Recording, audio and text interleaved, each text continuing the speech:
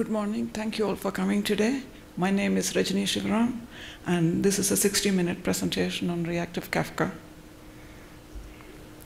This is the safe harbor statement from Pivotal. I'm not going to read it out, but the code that we are discussing today has not yet been released. There are no release dates yet, so we are sharing the results of our initial investigations into Reactive Kafka with you. A little bit about me. I'm a software engineer at Pivotal in UK, in Southampton. I joined Pivotal recently in April. Previously, I was at IBM. I was a software engineer working on IBM Message Hub, which is Kafka as a service on IBM Bluemix.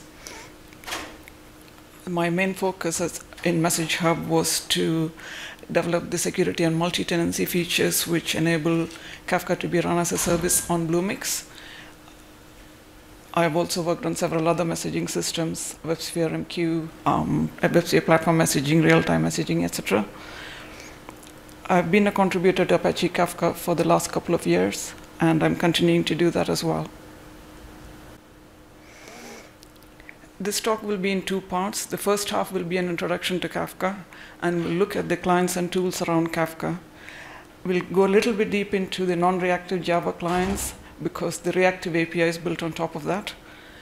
We'll have a quick introduction to Reactive Streams, and following that, we will take a look at the Reactive Kafka, the Kafka API, as well as with some samples and examples, and finally we'll share the evaluation of performance comparing reactive and non-reactive APIs with you.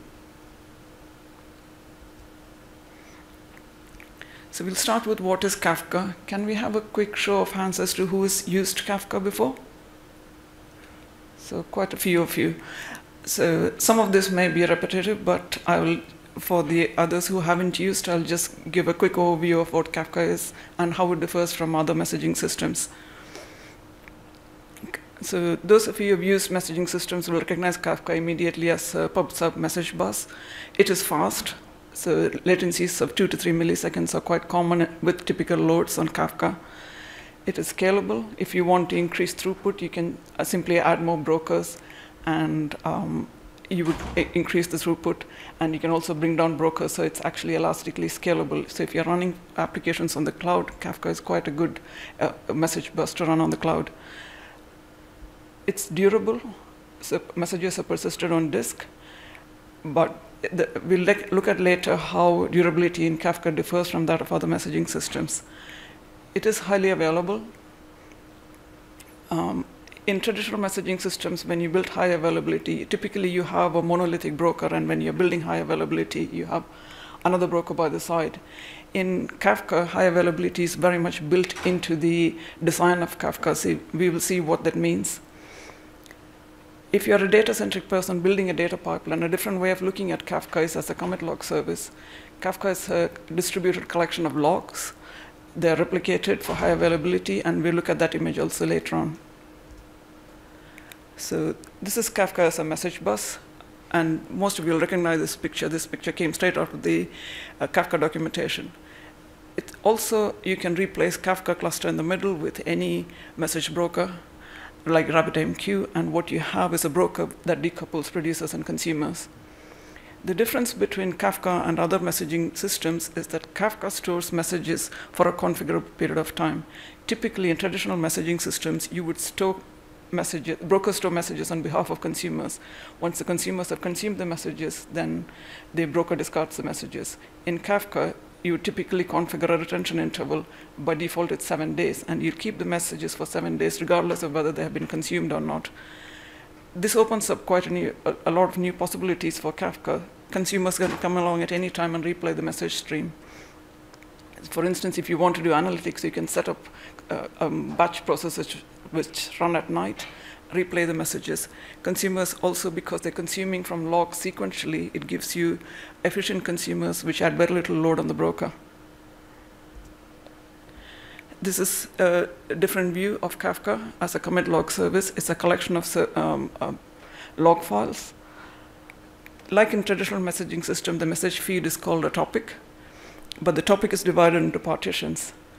The partitions are immutable ordered streams, so the unit of ordering is partitions. Topics are partially ordered.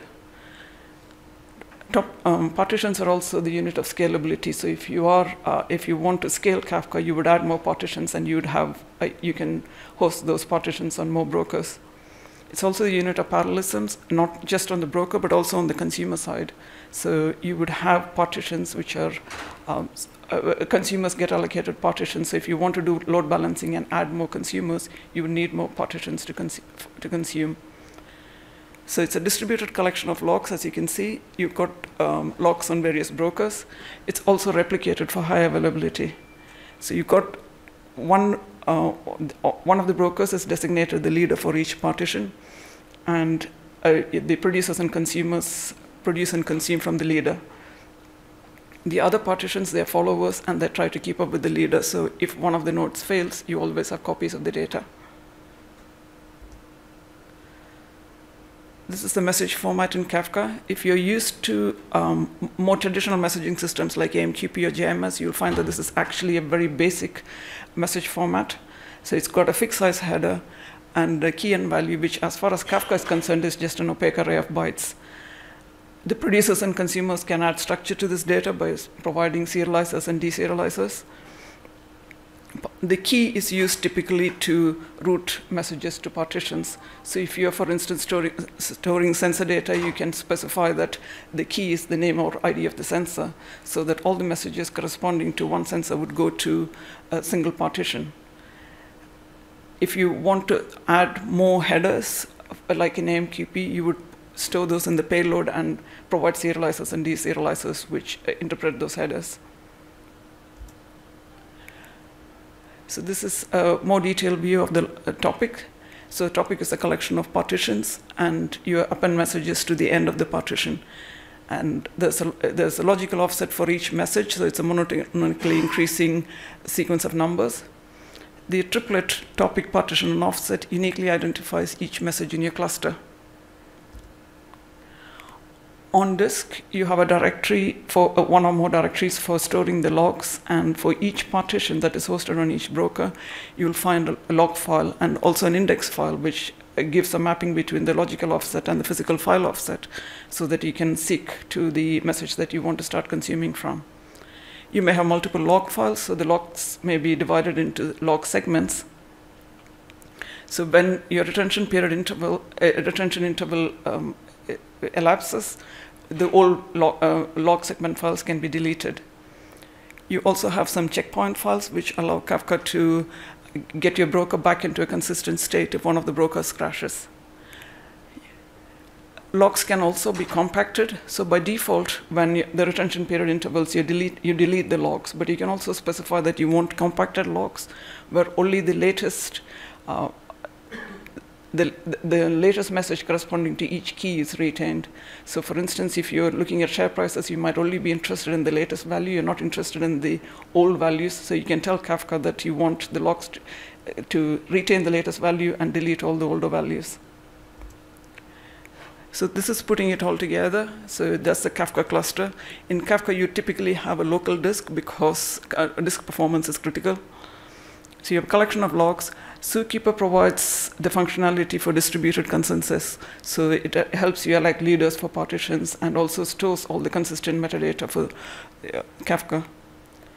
Kafka is a system that is built for operational maintenance. It generates quite a lot of a really comprehensive set of metrics. And you can easily connect up Grafana or any tool that displays metrics to get fancy graphs, but you can also connect up pages to so that you can get alerted when things go wrong. So let's see what happens when you want to transmit a message. So this is the picture. This is the picture that you've seen before. You've got a topic with a collection of partitions hosted on a set of brokers. I have a producer with a message. Producer sends the message to the leader. And the followers, they're constantly asking the leader for messages. So the followers try to catch up with the leader by pulling the messages from the leader. So once the message is got up to all the replicas, the message is considered committed. So if the producer wants an acknowledgement of committed messages, it is at this point that the producer gets the acknowledgement. The difference between Kafka and traditional messaging systems is that at the time a message is committed, the message might not actually have been persisted to disk on any of the machines. All it means is that you've got 3 copies of it on 3 brokers. It may still be sitting in disk buffers. And this contributes to the low latencies that you see in Kafka. Kafka also has the concept of in-sync replicas. So the replicas which are keeping up with the leader, they're called in-sync replicas. This means that if one of the brokers dies, one of the followers dies, or is just slow catching up, then you're not holding up the producers. Committed messages are delivered to consumers, which are again polling from the leader. So consumers in Kafka are very cheap because they're very efficient. The messages which are delivered to consumers, they're delivered using 0 copyrights. So instead of taking the message from the disk, copying it into the broker's address space, and then copying it back from broker to the kernel address space for sending over the socket, it can bypass that and just send directly from the disk buffer to the socket buffer. So this avoids 2 context switches and copies. So it's essentially have very efficient consumers which add very little load on the brokers. Also, because you're consuming sequentially from disk, consumers tend to be very cheap. Let's look at what happens if one of the brokers dies. So Kafka implements high availability. So if one of the brokers dies, each broker has a session with zookeeper, and the session expires when one of the brokers dies. So typically you'd have a session in a timeout of 5 or 6 milliseconds, or 5 or 6 seconds, so you would notice that the failure has occurred. So when your session expires, zookeeper knows that your broker has gone away. We have not met the controller yet. Controller is one of the brokers which is responsible for maintaining the state of all of the partitions in your entire cluster. So the controller is watching zookeeper. So when a broker dies, the controller notices that a broker has gone away, and it also knows which partitions are hosted on that broker. So at this point, the controller needs to move the partition which has got broker 5 as the leader and move it to one of the in-sync replicas and elect that as the new leader. So the leader moves to one of the in-sync replicas, and the producers and consumers can continue to produce and consume without any downtime. This higher availability also enables you to do rolling upgrades. For instance, if you had a security upgrade, you could take one broker down. There'll be rebalancing. The controller will do the rebalancing for you automatically. You can upgrade your broker and bring back the new broker again. When the broker comes back up, at that point, if the broker had crashed, you may want to. You will want to restore it to a consistent state. So the checkpoint files will be used to perhaps truncate the logs to get it back into a consistent state. But if you do a graceful shutdown, then everything will be consistent, and the broker will be back operational immediately. So once the broker is back up, the first thing it does is it's got a replica, so it will try to catch up with the new leader, because messages may have been published when the broker was down. Once it's caught up, the controller, when it does its new rebalancing, it will it will elect new leaders so that the leaders are all balanced across the cluster. The guarantees that Kafka provides, the message ordering is by partition, not by topic. All the messages sent by producer to a particular partition are appended to the log in that order. So this is similar to like for instance in JMS, the guarantee that you get for topics, but in Kafka you get it per partition. The consumer instances, they see the messages in the order that are stored in the log. So all consumer instances would see messages for each partition in the same order that they were published. Delivery semantics. By default, with Kafka, you get at least once delivery. So you may see duplicates, but you never lose a message. You can also implement at most once delivery if you like, on top of this, where you never get a duplicate, but you may lose messages. Exactly once it's not delivered, and it's not implemented in Kafka, it's not currently supported. You can implement it along with external tools, and there are discussions on improving this in Kafka. There's a whole set of configuration parameters that come.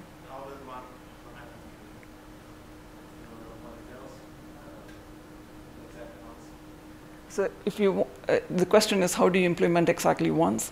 And if you wanted to do exactly once delivery now, you would have to connect it up to a transactional system and store your offsets yourself so that you can keep track of it. Kafka itself doesn't implement exactly once.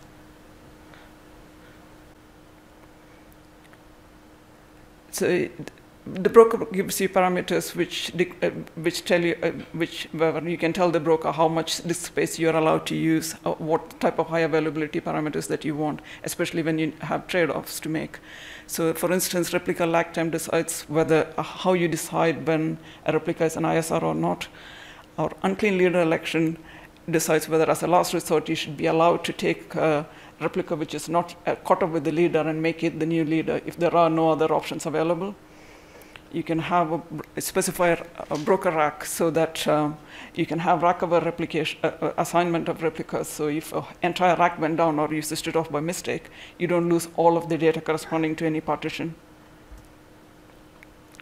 The broker configuration properties are static, so if you want to change the properties, you actually have to restart the broker. You can also have per topic configuration parameters. Most of these have defaults in the broker, but you can specify these per topic. For instance, cleanup policy to decide whether a topic should be compacted or deleted. The parameters for retention, like the amount of time or the amount of disk space a topic is allowed to have. And minimum number of in-sync replicas. For security, Kafka does give you a lot of security features like encryption. So you can specify that you want encryption on the client side, or if you wanted encryption even for interbroker communication. You can also have authentication based on certificates or curve draws, or just username password. You can also put, if you need even more security, you can put a proxy in the middle to create a demilitarized zone so that you have separate SSL stacks, which makes the system even more secure. You can also specify access control and quotas, which prevent clients from hogging the network. All of these features will be available for the reactive clients as well. The use cases for Kafka. Kafka is a good it's a good messaging service for running on the cloud because it's elastically scalable. It's got all the high availability features. It is a good example of a service that can be used to build microservice applications using the microservice architecture because it gives you messaging with very low latencies. It can be used as a commit log. It can be used for stream processing. In the Kafka documentation, there's quite a few examples of scenarios where Kafka is useful. And there are also lots of blogs on how to use Kafka in different scenarios. So that was a tour of Kafka, and we'll now look at existing tools and clients around Kafka so that we can understand where the Reactive API actually fits in. Whether is there really a need for Reactive API, and if there is, where does it fit? So these are some of the clients that come with Kafka. There are quite a lot more. There's a Java producer and consumer that ship with Kafka. And apart from that, there are producers and consumers for various different languages. There's also Kafka Connect, which allows you to connect Kafka to different external systems, like databases, for instance. You can pull data from databases or push data into other systems. Kafka Streams, which allows stream processing, and there's a large ecosystem of other tools and clients around Kafka, like Spark and Storm. Most of these tools work very well without back pressure, so that's another reason why we want to understand whether if we had Reactive API, what value does it add to this vast collection of tools. We will look at the Java producer and consumer in some detail because the Reactive API is built on top of that.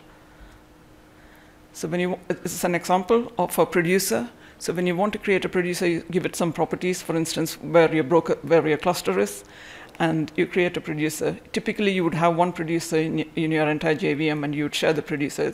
It's a thread-safe producer. By sharing a producer in your entire JVM, you actually do get efficiencies. So I've got a very simple program, for loop, which sends a set of messages.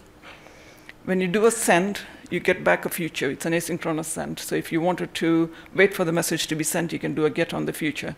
But I want to do an asynchronous send with a callback, so you get notified when the send completes.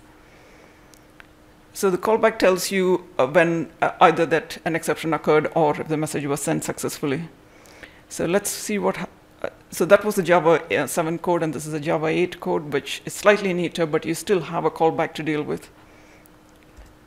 So let's see what happens when you send a message through Kafka. So when you send the message, the first thing that the producer needs to do is to determine the partition that the message should be sent to.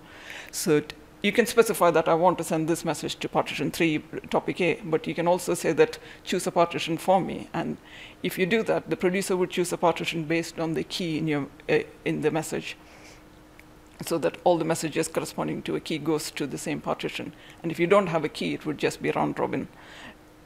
So once you have the partition, you need to find out who the leader of the partition is so that the message can be sent to the leader.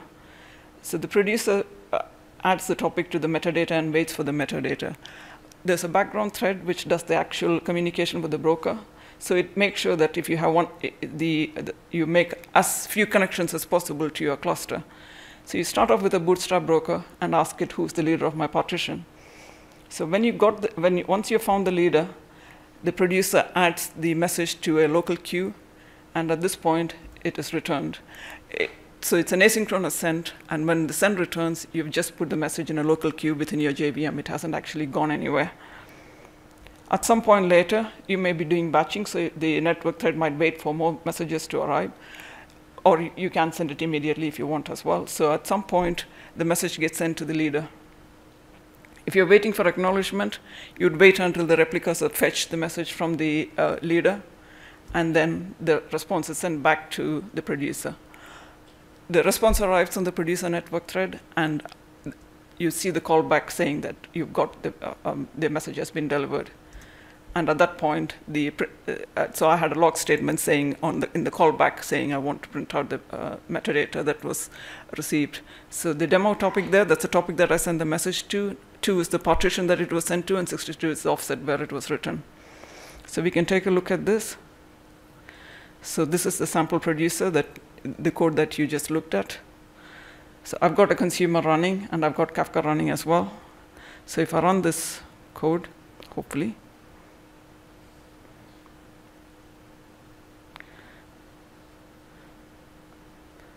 so I'm running the producer, and you can see on the console consumer that the messages were received. And you can see that the messages are not in the order 0 to 9. They're actually mixed up, and that's because the ordering is per partition. If you look at the output, you can see that within a topic, within a partition, the offsets are sequential, but across the partitions, there is no ordering. You can also see that the callbacks arrived on the network thread. So if you were to do, if you wanted to do more complex operations when a callback arrives, then you wouldn't want to do it on the network thread because you don't want to block the network thread, which may be used, which is used for other operations as well.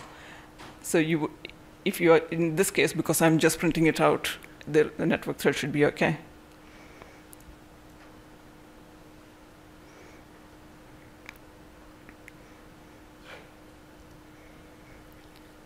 Like with other entities in Kafka, producers also have a large number of configuration parameters. So one of them is, for instance, the buffer memory. It is specify how much buffer you are allowed to use in the producer, how long should you block if there isn't enough memory, those types of parameters, and also whether how many in-flight requests should be allowed. If the default number of in-flight requests is 5, which means that message may get reordered when there are retries. You can set it to 1, but the trade-off is you would lose performance. You can also specify the parameters for batching. With batching, you get higher throughput, but then the latency also goes up. So that was a producer. We'll take a look at the non-reactive Kafka consumer. In traditional messaging systems, there are typically 2 messaging models. There's the publish-subscribe, where you're broadcasting a message to multiple consumers, and point-to-point or queues, where you send a message to a queue and only one of the consumers receives the message. And Kafka uses the concept of consumer groups, where each group receives all the messages. So you can implement publish-subscribe on top of consumer groups by putting each consumer in its own group. You can guarantee that every consumer gets every message. You could do point-to-point also with consumer groups by putting all of your consumers in one group. So only one consumer in your group receives each message. But you can also have combinations where, like in this case, consumer group A and consumer group B both receive all messages. When you're consuming from Kafka in traditional messaging system, you have a choice between push-based consuming and pull-based. In push-based systems, when a message arrives at the broker, it is immediately sent to the consumers who are listening for it.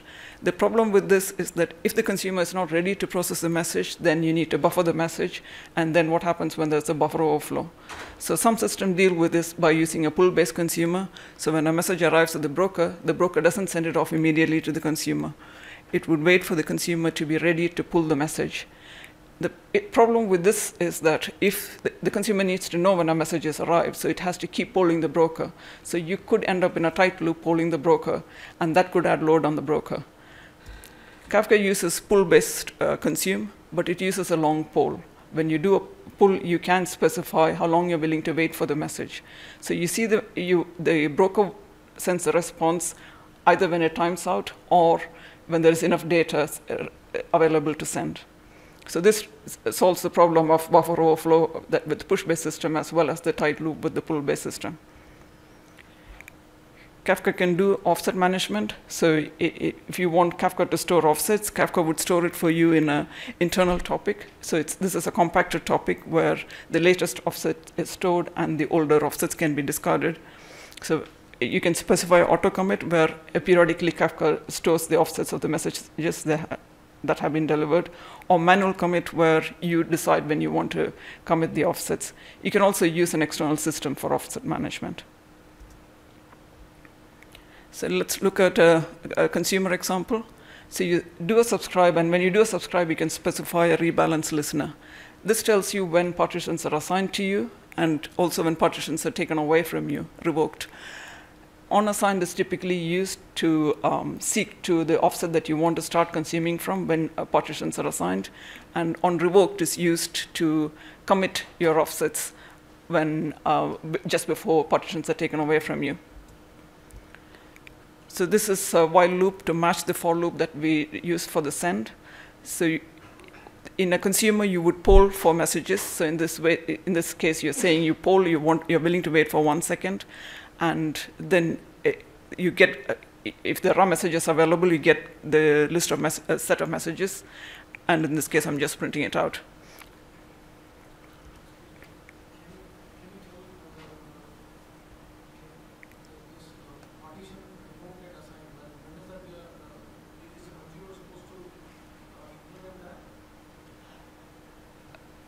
Shall we look at when it's invoked? And then, so the question is, should the consumer implement OnAssigned and OnRevoked?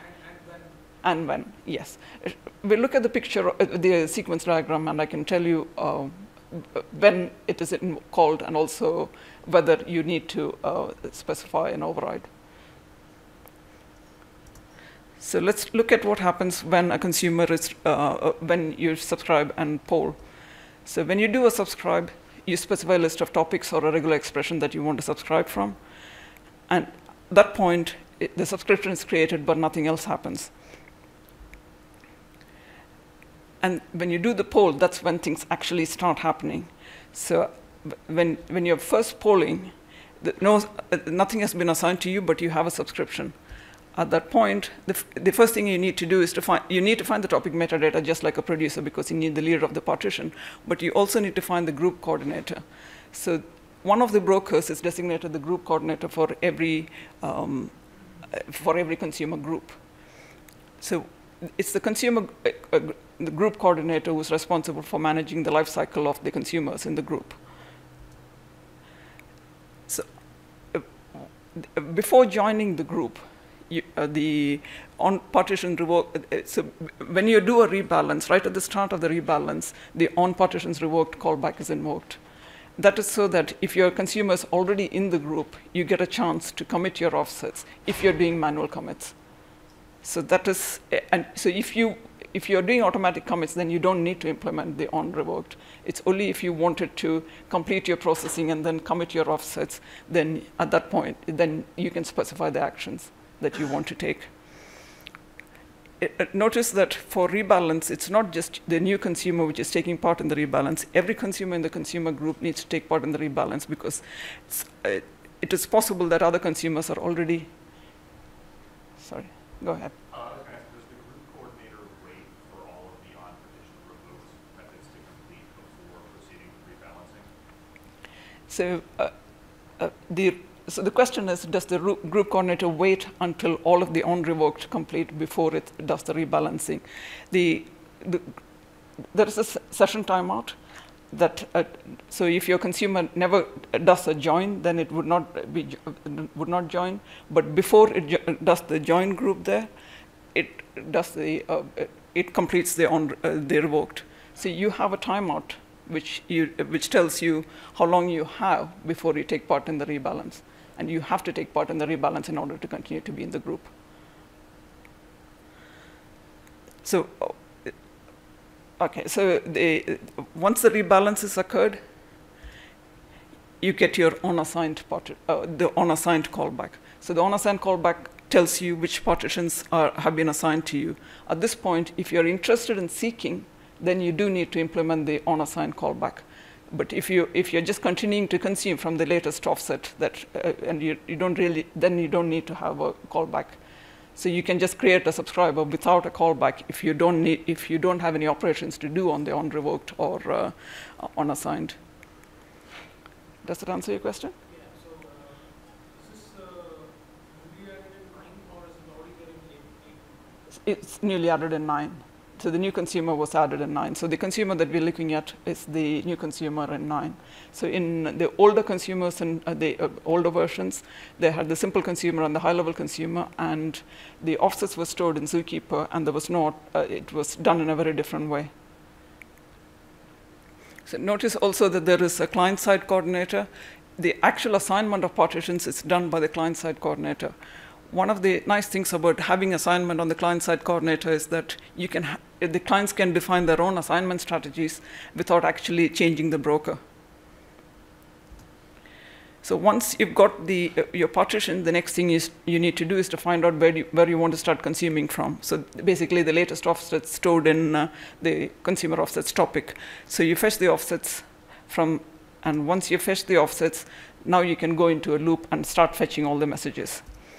So you do a fetch, you get back some messages, and then just before you return the messages to your consumer, you trigger off the next prefetch so that new messages will be waiting for you when you do your next poll. So you return the records that you got back, you return to your consumer. And at this point, I had a while loop which was printing out the messages, so I got some messages. And then once you process the message, you go back into your poll. So the typical consumer looks like a poll followed by process the messages followed by a poll. When you do a poll, the Kafka client also takes care of heartbeating for you. So you do need to do regular heartbeating in order to keep your consumer alive. So at the moment, if you take too long to process your messages, you could, in your loop, you might miss your heartbeat, and that could potentially mean you're thrown out of the group. So there is work going on to do heartbeating in the background so that that behavior is improved. So let's take a look at what happens when we run the consumer. So this is the non-reactive consumer.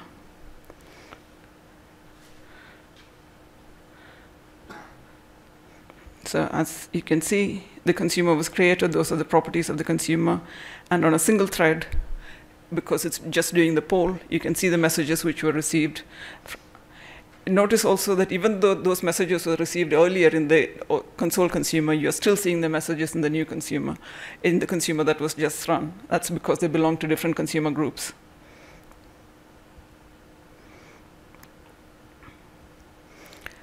So consumers also have quite a lot of properties associated with them, which dictate how much memory can be used on the consumer, as well as how long it's willing to wait, and so on. And the timeouts, which this is a session timeout, which is used for to detect instance failures and to do rebalancing. There's the heartbeat interval, which it says how often the consumer heartbeats. So that was the Java consumer. Apart from that, there are some tools which ship with Kafka. Kafka Connect is used to take messages from external data sources or to transmit messages into external data sinks. So if you wanted to build an ETL pipeline, for instance, you can take data from an SQL database and store it into Hadoop using the connector. You also have streams for stream processing. So the Kafka streams allows you to take messages from Kafka, have a lot of stream operators. You can define complex processor topologies and store the results back into Kafka. Streams uses a very simple threading model. It is reactive. It is not reactive, but it doesn't actually require back pressure because the message is a pull from Kafka. You do some processing and then store the results back into Kafka. So that was a quick introduction to Kafka and the clients around Kafka. We'll now take a look at reactive streams. So I won't go into detail of reactive streams because most of you would have gone to the presentations, hopefully, from yesterday and day before. And if you haven't, please do watch the videos because they do give quite a good introduction. So reactive streams is a fundamental shift from imperative-style programming to functional-style programming. And in particular, it simplifies the development of asynchronous code, which requires asynchronous interactions. It serves more heterogeneous requests concurrently. It improves the utilization of resources when you're doing asynchronous operations. It gives you a functional composable API. It also gives you end-to-end non-blocking back pressure. So data is fetched only when the consumers are ready to fetch the data, which means that you're able to control the total amount of data in flight in your pipeline. So this picture hopefully is familiar to you from yesterday. So these are the two main subscribing objects in Project Reactor. You've got the flux, which is a sequence of events, which could be non-terminating, and a mono, which is a 0 or 1 event. We will look at this in the context of Kafka later. This is also a picture which hopefully you'll remember from yesterday. When you're building microservices and you want to have end-to-end flow control, Reactive helps to implement the flow control, non-blocking flow control end-to-end. Please do see Stefan and Rosen's presentation from where this came from. So now we'll look at Reactive Kafka, the API. So Reactive Kafka aims to bring the power of reactive streams into Kafka. It is a functional style reactive API with non-blocking back pressure. If you're building a pipeline, it's a composable side-effect-free API. As an implementation, it's just a thin shim over the non-reactive Java API. That's the reason we are looking at the Java API in so much detail. So at the API level, we have two main objects: Kafka sender for outgoing messages going into Kafka, and for the incoming side, you have a Kafka flux, which is a sequence of messages received from Kafka. So it's a non-terminating flux, which just keeps reading from Kafka. So in the Kafka sender, there's a create method to create the sender. So like with the non-reactive producer, you would create one Kafka sender and use it in your entire application. So you would have one send up in the JVM. And when you do a send, you get back a mono, which completes when your send has been acknowledged. Notice that there is no future now. Instead, you have a mono, and there is no callback. So the mono can use all the operators that are available to that Project Reactor implements. On the incoming side, you have Kafka flux. So you specify that which topics you want to listen on, provide some configuration parameters, and you get back a flux, which is a sequence of messages. One of the differences between normal Kafka and the reactive one is that you specify acknowledgement modes. You have slightly different set of acknowledgement modes because the messages are being delivered to you rather than you pulling them. These acknowledgement modes are consistent with Spring Kafka integration because the use case is more similar to Spring than to the non-reactive Kafka API. So you can have manual commit where you have full control over when you commit messages, but you can also specify manual acknowledgement where you acknowledge when you're finished processing the message, but the reactive layer will take care of committing the messages for you. For instance, you can say, I want to commit every 5 messages, or I want to commit every 10 seconds. You can also have at most once where the messages are committed before they're delivered to you, so you never see duplicates. And the default is auto-hack, where the messages are committed based on the commit parameters that you've specified automatically. So let's look at an example. So you create a producer, a Kafka sender with some configuration parameters.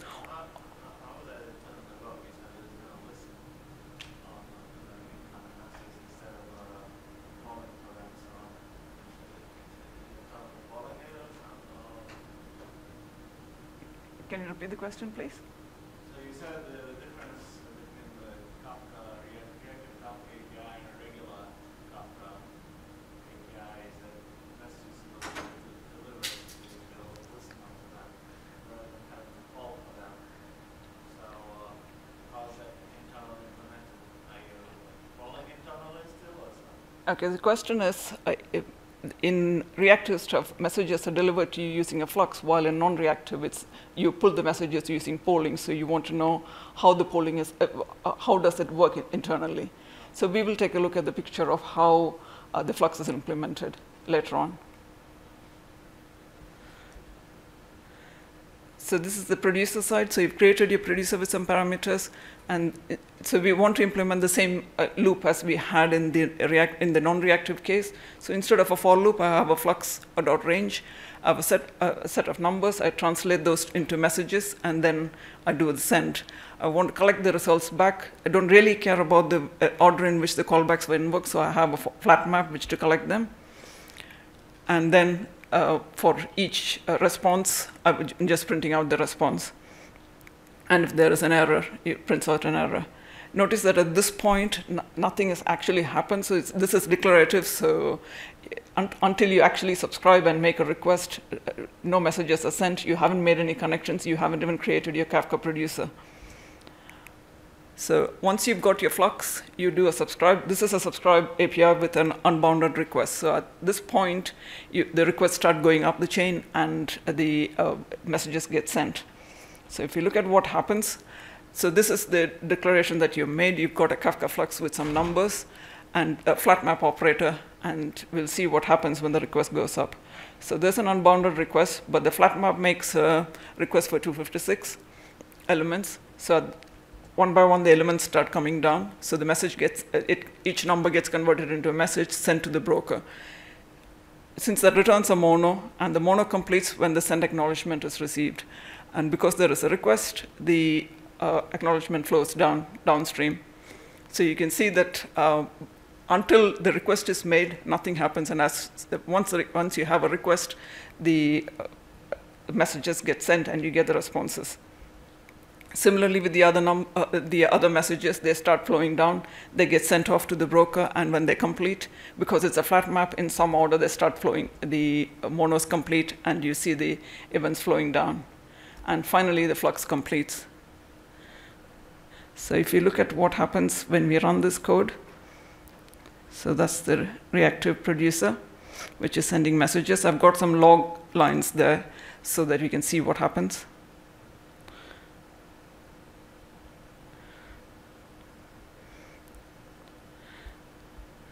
So you can see that until the on-subscribe and request is made, nothing happens, and then the producer gets created.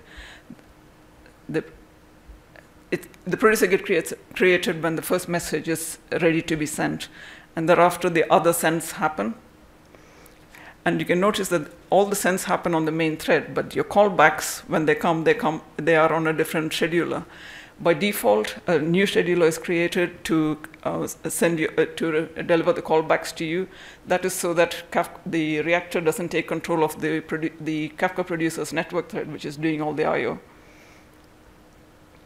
And for each message, you can see that the offsets are being printed. And on the console consumer, which was running previously, you can see that the messages were delivered as well.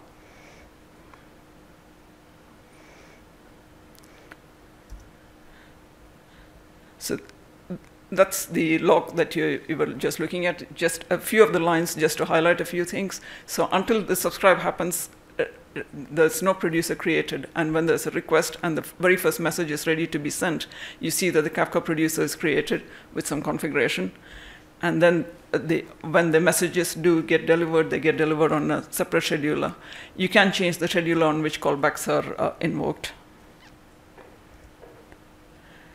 On the consumer side, you listen on, you specify what you want to listen on, and you can also specify the callbacks for unassigned and on-revoked. So this is very similar to the non-reactive API, where you can seek and commit if you when you're assigned partitions. And then finally, you subscribe. So until you subscribe, nothing happens. But when you do subscribe, in this case, it says what you want to do with each message that it receives.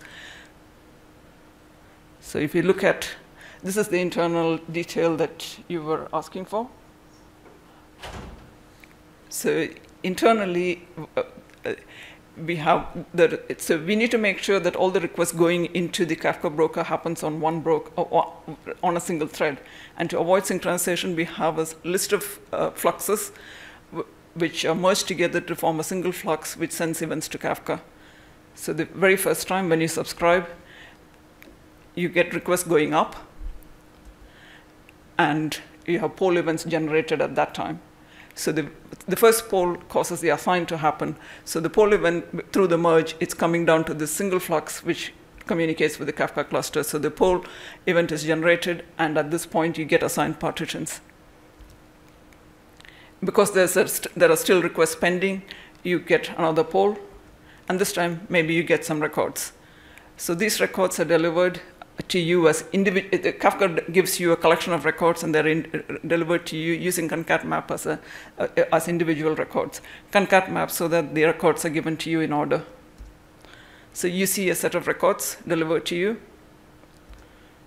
and if you don't poll, the heartbeating is also taken care of you in the background by the periodic flux. So you have periodic fluxes to do commits and heartbeats, apart from the poll, which is driven by the requests that are coming from downstream. So as you process the messages, more requests go up, and you get more polls, and more messages start flowing down. So if we just we'll take a look at the demo. So that's the consume API.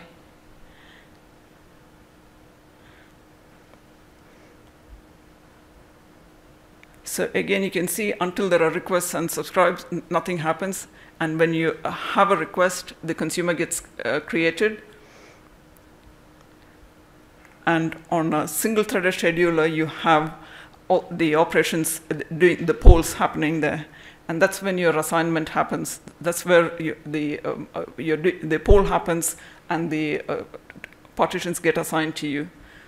Messages are delivered on a separate parallel flux by default, but you can change the scheduler if you like. So based on what you intend to do with the data, you can set up your schedulers.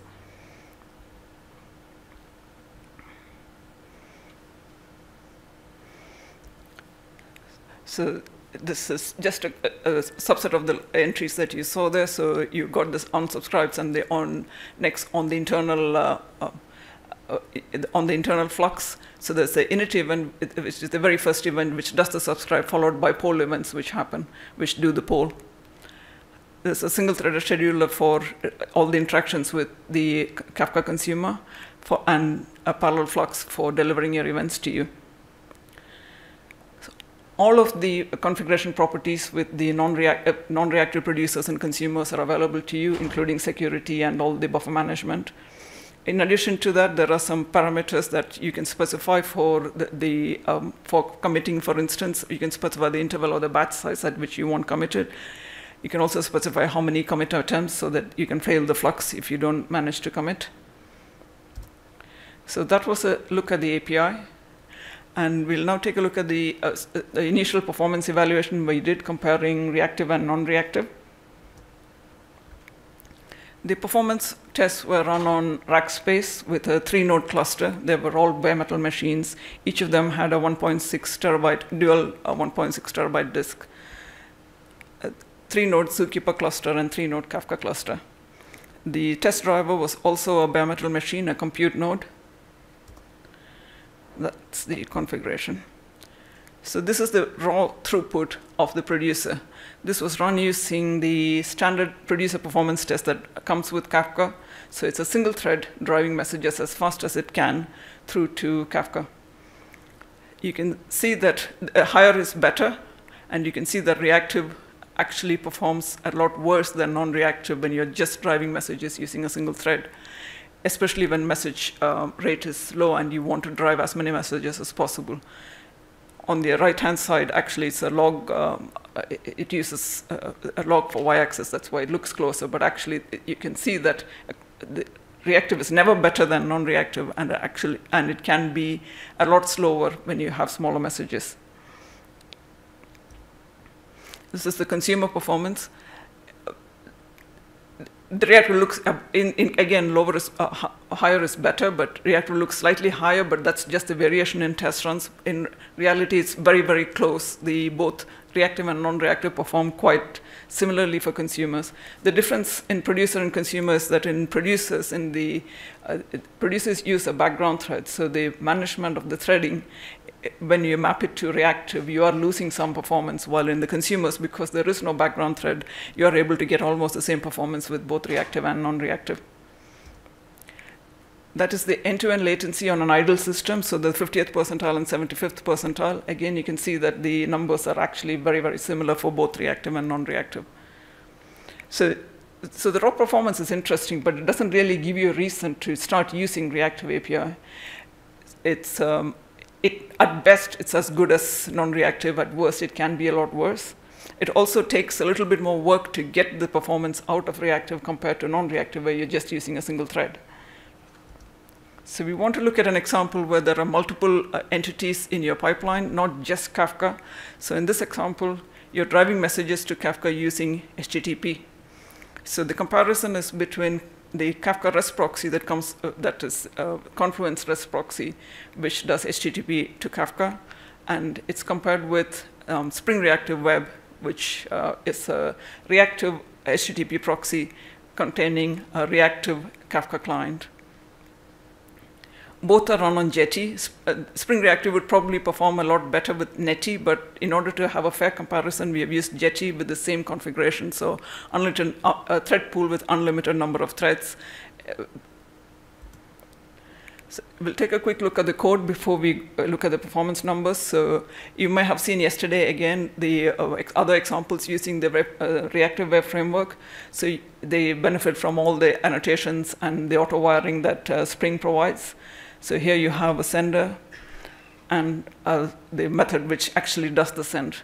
So it's sending records which come in as the JSON records consistent with the Confluent REST proxy in order to make the comparison fair. So there's JSON records containing binary data that is encoded, a base64 encoded binary data, and the response going out is also JSON. So you got a flux of records coming in and a flux of responses going out.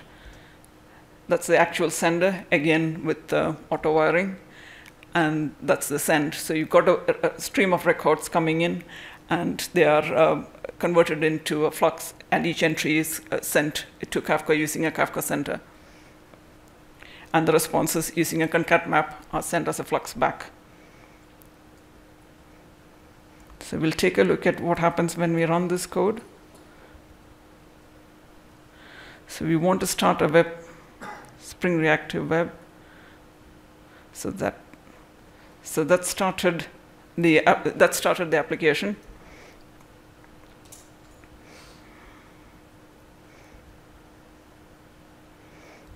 So I'll start the consumer. And because it's an HTTP proxy, I can just use curl to send commands to it. So this is what the JSON looks like, the JSON that gets sent to the web proxy. So it's a collection of records. It's an array of records. Each of them has a value, which is base64 encoded byte array. You can use curl. You do post with the data in order to send the message.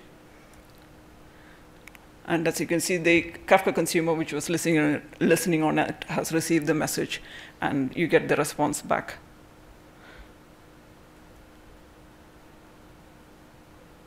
So So we did a performance test of this using Apache Bench, varying the concurrency. So the x-axis is concurrency.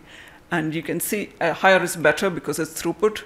And you can see that with one thread, we want to do the baseline comparison with one thread because the stacks are different, and the Kafka REST proxy from Confluent uses a Jaxara stack with a REST API.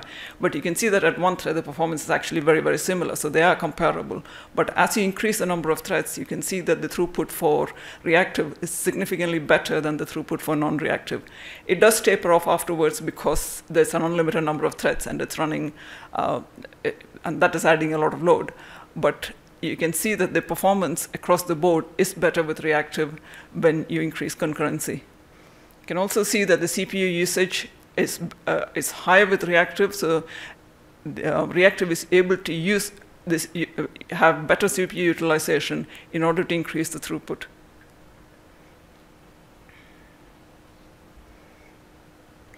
That is the latency. Again, 50th percentile and 75th percentile. At the low concurrencies, you can see that the latency is very similar, but at higher concurrency, even though reactive is using much higher, is working with much higher throughputs, the latency is much lower for reactive. So lower is better here because it's latency. So this is an example where when you have multiple asynchronous is a pipeline where there are multiple entities, then reactive does work a lot better than non-reactive. As a final example, we'll take a look at this is an ETL pipeline. So you have Kafka, but you also have other remote systems with remote access in your pipeline. So I've got data going from MongoDB to Elasticsearch, but the data being stored from MongoDB to broker to a Kafka, and from Kafka to Elasticsearch. And this can be done quite easily in Kafka Connect. But if you had complex transformations where you want to have asynchronous operations within your transformation, then the reactive code will be quite useful. So you're receiving code from Kafka and it's storing it into Elasticsearch. But when you're doing that, when you get your first subscribe, you want to load the data from MongoDB into Kafka as well. So the data from MongoDB goes to Kafka. Data from Kafka is transformed and then sent to Elasticsearch. Now, all of the operators of Project Reactor are available to you. So in this case, I want to batch the data before it goes to Elasticsearch. You can see that the code is quite concise, and it also benefits from the operators of Project Reactor. Here's one of the examples where, because of composition, you get much neater code. So you got your extract, transform, and load all in one place, and you can have requests which go up and events which flow down. A slightly different example of the same thing which using composition is when you're building a pipeline which rather than separate out the source side and the sink side, you have data flowing through the entire pipeline. So you have data loaded from MongoDB into Kafka. You want to do some transformation which involves, for instance, getting some extra data from a different data source, where you have a remote operation, and then you want to store the combination into Elasticsearch. You can see that here, the composability of the APIs, the new operators that Project Reactor provides, they all add value. You got end-to-end non-blocking back pressure, but you also have, even if you were using Kafka, you benefit from the fact that the code is neater, and you have,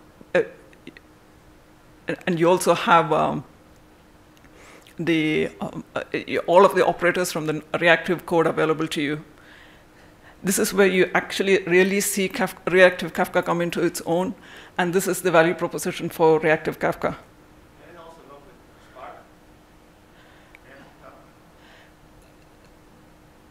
with Spark? Sorry, the question is, will reactive Kafka work with Spark? So we haven't done any work to integrate it with anything else. We've just done the initial testing with Reactive Kafka on its own. So to summarize, we looked at Apache Kafka. It is very useful for if you're running applications on the cloud. It is highly available, distributed, and the fact that it's got low latency makes it quite useful for building microservices. We looked at a vast ecosystem of clients and tools which work well without back pressure. We looked at reactive streams with a new functional style API with non-blocking backpressure, which is very useful for building microservices. And we looked at Reactive Kafka, which brings the power of these two together. You get the full functionality of non-reactive clients with the reactive API. If you're just using single-threaded code, then you may see a performance drop, and it might not be worth switching to reactive. But when you're building a reactive pipeline which contains Kafka as well as other non-Kafka components, you really do benefit from a non-blocking backpressure. You see better concurrency and more efficient use of resources. So if you go back to the picture that we had with all these clients, the question that we are trying to answer is, when there are so many different clients and tools, is there a place for Reactive Kafka? And I think our studies show that there is indeed a place for Reactive Kafka. It doesn't replace any of the existing tools, but it does provide value when you're building an end-to-end service which has an end-to-end flow which has multiple asynchronous components, multiple remote accesses where you want to use asynchronous operations, and you benefit from end-to-end backpressure. And with the side effect-free composable functional API, Reactive Kafka brings the full power and beauty of reactive Project Reactor to the world of Apache Kafka. If you'd like to find out more, there is more on documentation. The Apache Kafka documentation is quite good. There's also lots of blogs on how to use Kafka and how to set up Kafka. For Project Reactor, please do watch the videos if you haven't seen the presentations from yesterday. And for the Project Reactor, and Reactive Kafka is available on GitHub.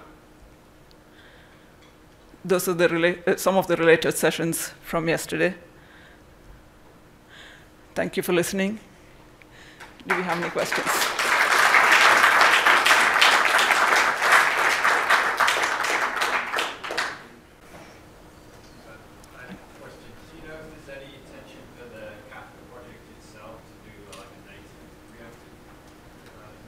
So the question is there any proposal to do native reactive in the Kafka project itself?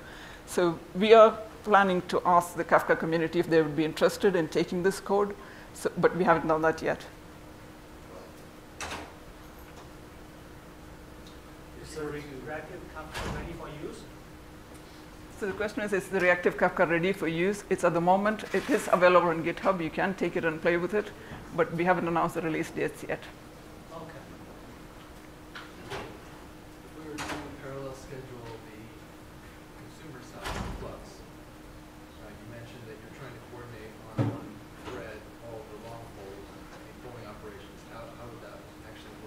So the question is, if you're using a parallel flux, how does the single-threaded consumer and the long poles work?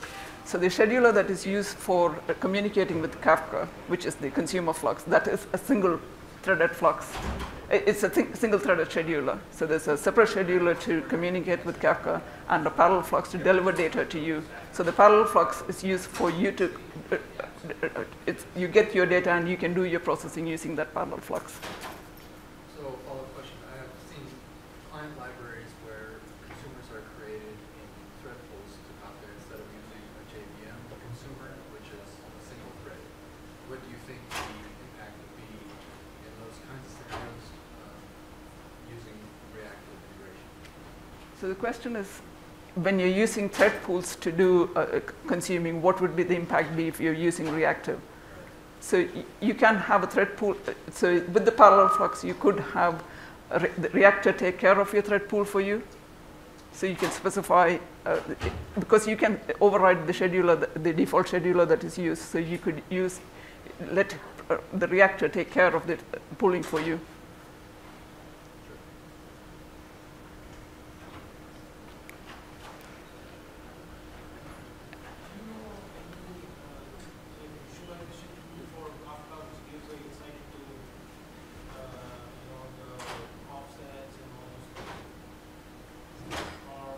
Do you mean documentation? So the question is there a visualization tool which gives you access to, which lets you visualize the various offsets that are stored in Kafka? So I don't think at the moment you can see the offsets, but you can read the topic. It is a standard Kafka topic, so if you want, you could consume from the topic in order to take a look at it. But I don't think there's a graphical tool to do that.